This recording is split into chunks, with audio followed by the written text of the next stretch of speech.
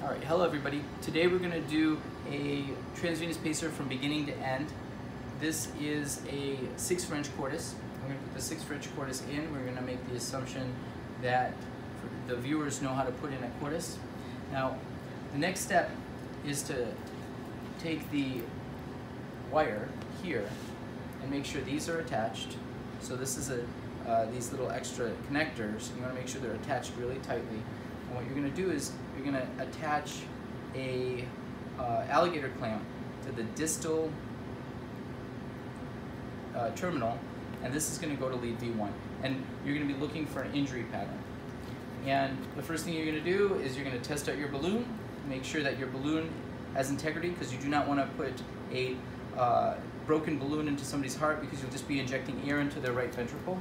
And then you're going to insert, and what you're going to do is you want to insert this to 20. And the reason why you're inserting this to 20 is simply to be outside of this length of this catheter so you don't explode your balloon. So there you are. You'll be at 20. Now, the thing that you don't want to forget is the sheath. Now, this is the sheath right here, and if you inserted this whole thing without the sheath, then you'll have to repeat the whole process all over again. So this goes all the way on first. And that's why I think it's really important when you're doing this, even if you're a master and you put in 100 of these, to do a checklist so that somebody else is reading off to you. Make sure that you remember the sheath. So we'll insert this to 20, and that's 10. That's 20 is 2 lines. That's 30, that's 40. And then once you get to 20, like that, you inflate the balloon. That's why I like this mannequin, because you can actually see it. So you inflate the balloon, and you say balloon up, and you lock it. That's what this thing here is for, is to lock it. And as you can see, there's an inflated balloon, and you're looking for signs of injury, which is this large QRS. So you advance, advance, advance, advance, advance, advance, and if you get to the point where you're like at 50 or 60 and you're not seeing anything, then you have to deflate the balloon like that and pull all the way back to 20. Then you advance again. So, balloon up, and then advance, advance, advance, advance, advance, advance, advance. Oh, okay, I see an injury pattern. So I'm going to deflate the balloon, and always deflate the balloon once you're where you need to be, because all the balloon is a sail, and you lock it. And then the next thing you're going to do is you're going to take this off of the distal portion, and you're going to attach both of these to your generator.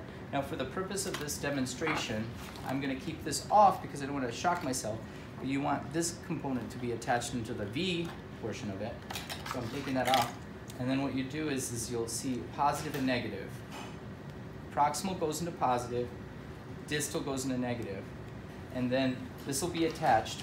And what you want to see, if you're in the right spot, if you're at the right ventricle, is that once you turn this on, you adjust it so that it's a DVI mode. So this goes all the way down to 0, and this one goes all the way up to 25. And hopefully you'll see a paced rhythm. If you don't, you have to refloat it. And then if you do see a paced rhythm, that suggests electrical capture. You check a pulse to make sure you have mechanical capture. If you have mechanical capture, then you just turn down until you lose capture. Just say we lose at 10, and then you multiply that by 2.5. So this goes all the way back up to 25. And now that you have that, you have to be very careful with your sheath. So what you do is you lock your sheath. So you hold on to your tip here because you don't want to lose your sheath. So I'm going to just gently pop that open, and I'm going to hold it like that, and I'm going to make sure I don't lose it. I'm going to push the bottom part of the sheath on, and then I'm going to hold this as I pull it all the way to here. I'm going to get to here, and I'm going to lock it. And that way, once you're locked here, this whole thing is intact.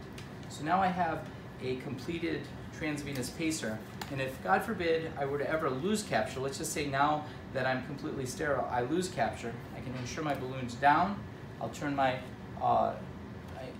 current all the way back up, and then I can always pull back, and I won't have to complete the whole procedure again because I have the sheath, and advance. Hopefully that's helpful.